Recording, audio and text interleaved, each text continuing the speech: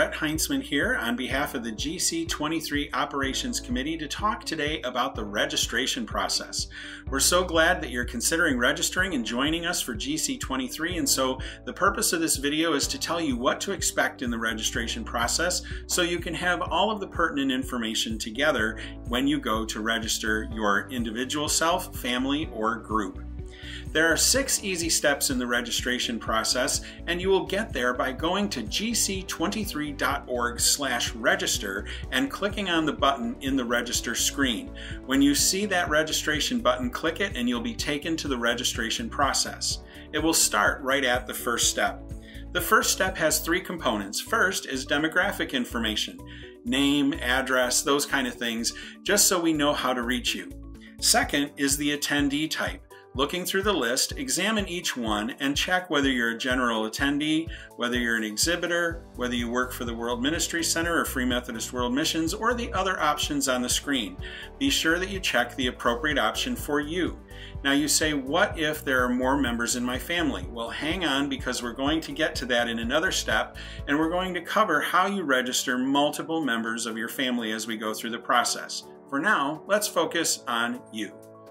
The third one is family registration. It does want to know, are you registering a nuclear family? So let's say there's mom, dad, and 3 kids. That's 5 members in your family. You would check the 4 or more option instead of the 3 or less option. When you check 4 or more, you're going to be registering at the price of 4, which is a family rate for families greater than 4. So once you're done with your demographic information, your attendee type, and the appropriate choice for your family, next click Continue. Step 2 will ask you for your phone number. When you've entered that, click Continue. The next step will be to choose the type of focus group you want to attend. Now, there are 5 different focus groups that will happen on the 4 days of General Conference, each based on the values of the Free Methodist Way. There's a video that you can watch fully explaining how the focus groups work, but for now you can click the More Info icon to the right-hand side of your option so that you can read about what the focus group is. Choose 1 out of the 5 that you will attend and stay with for the entire week. Once you've selected that, scroll down, and the next will be your hotel nights. Choose and click the option button for each and every hotel night you will stay. For instance, if you are coming in on time to check in on Tuesday and you are attending Tuesday, Wednesday, Thursday, Friday, then you would check those nights Tuesday, Wednesday, Thursday, Friday if you're checking out on Saturday. When you have chosen all of the appropriate hotel nights and your focus group options, then you will click Continue to go to the 4th step. In this one, you will clarify and confirm your check-in and check-out dates. So again, if you are arriving on Tuesday, your check-in date will be Tuesday, and if you are staying through Friday night's worship service, you're likely checking out on Saturday and traveling on Saturday. So when you've decided, based on your hotel nights, what your check-in and check-out dates are, confirm those by selecting the dates. Finally, there's an option there from the hotel what your bed preference is. Do you want a king bed or 2 queen beds? It's first come, first served, but choose your preference should it be available for you. Once you've chosen that preference, you will click Continue and go to step 5. Here's where you can add more people to your family or your group. For your family, we need to know each and every person by name that will be attending with you at General Conference, whether they will be a fully paid registrant that attends the events or not. So for children that are attending all the children's programs, or for adults that are attending not just the worship services, but the general sessions, the plenary sessions, delegates, employees of the World Ministry Center, etc., we need every person registered, so you will choose Add Another Person, unless you're registering as an individual. If you're registering as an individual, hang on for a moment, we'll get to the final step. But if you're choosing to add another person, click Add Another Person, and it will take you back to step 1, where you will begin the process for that other person.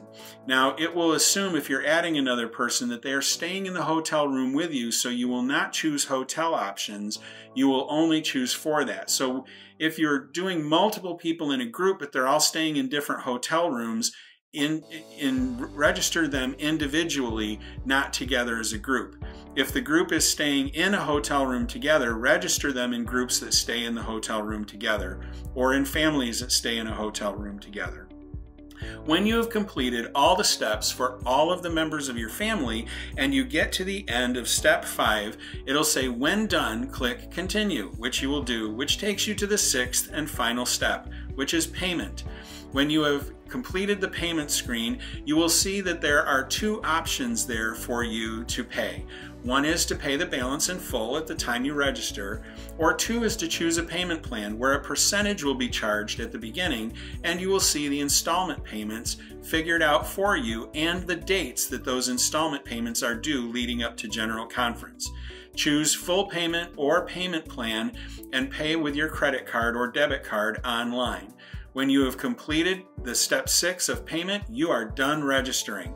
Now, what happens if you need to change your plans? Well, guess what? You can create a login with a password and you will be emailed a link where you can go back to this screen and you can go back in anytime. In fact, you can go back to gc23.org/register, click the link to register, and when you're at the screen, scroll down to the bottom and choose the option that says already registered. Click here to modify your details.